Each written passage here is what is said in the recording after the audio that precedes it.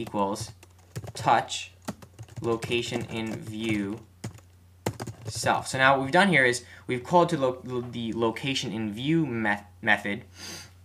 We're going to send that to our touch, and depending on what view is passed in the parameter here, this touch object will return a point of the location in that view that the user touched. So of course we want to find out where the user touched in this custom view here, so we're going to pass in self. So but what we're saying is touch object, where did the user touch in this view? And it's going to return a point containing x and y coordinates of exactly where the user touched. Now we're going to create a CG_rect object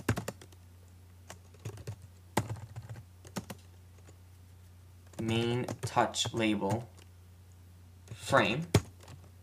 Now what we're doing here is we're getting the current frame of the main touch label. So you can change how the boundaries, the frame of a UI label and its origin simply by modifying its frame or giving it a new frame.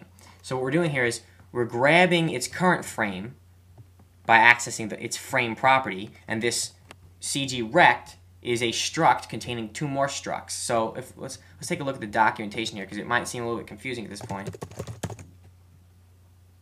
You can see here a CG_rect is a struct which contains two more structs. One struct that contains origin and one struct that contains size. Now we're not going to modify size because we want the size of this label to stay the same size it already is. So we're basically grabbing its current frame, we're going to change its origin, or where it is, and then set it back to itself, or set it back to its frame.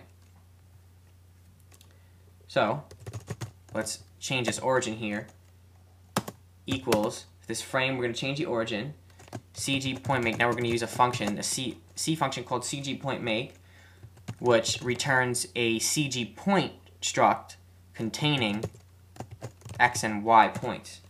X location. So now what we're doing here is we're passing in as these parameters. The CG_point_make function takes two parameters. The first one is the x coordinate of this structure, and the second one is the y coordinate of the structure. We're creating a new frame that contains the origin, an origin that is the x and y coordinates of the last touch. And then now what we're going to do is we're going to set the touch label, we're going to set its frame back to that frame that we just created. So let's go through this again, because that all might have confused you. So there was a lot going on there. First, we grabbed the touch object, where the UITouch instance, which contains information about where the user touched. Then we created a CG_point, calling it location of point, of where the user touched the view. Then we grab the current frame of our main touch label. Again, a CG_rect is a struct containing an origin, x and y coordinates of that object, and CG_size, the size of that object, height and width. Then we change the origin of that previous frame of our touch label. We gave it a new origin, which is the origin of where the user touched, the location at which the user touched. And then last, we set the main touch label's frame back to the new frame, or the modified frame. So now, let's build this and see what we've got so far.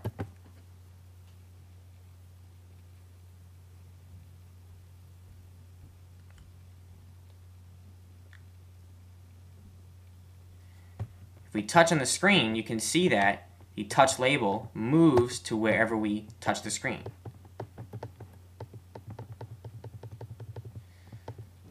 Now let's make it so that if we hold down and drag, it follows us still. So all we need to do is just copy this code from the touchesBegan method to the touchesMoved method.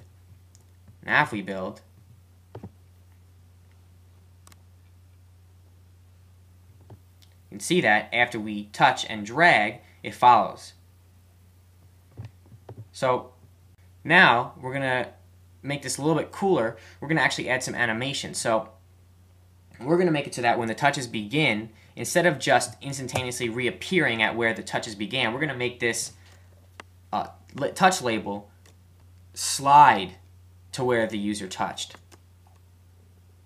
So UI view begin animation. This is a class method, nil, begin animations nil, context nil. Doing animations with the iPhone is very simple.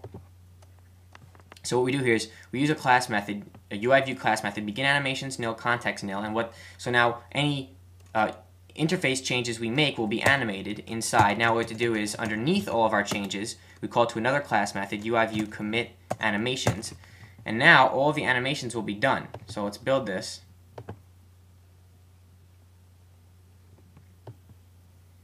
You can see that if we click, it slides. Now, of course, you can change some animation properties like the duration.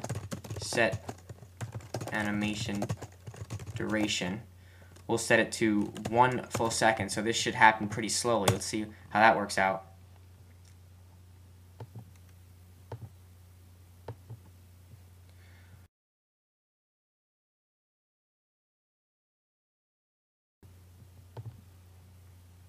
You can see that responding to touches at this point is very simple with the iPhone SDK. It didn't require a whole lot of code, maybe some code you've never seen before, but once you get the hang of it, it makes a lot of sense, and it's very, very powerful, and you can do a lot with it. And as you've probably seen in the App Store, a lot of developers have already begun doing many things with touch response with the iPhone. So I'm Anthony from UITouch.com. That concludes this lesson on responding to touches. I hope you learned a lot, and I hope you enjoyed it, and I hope to see you in future lessons.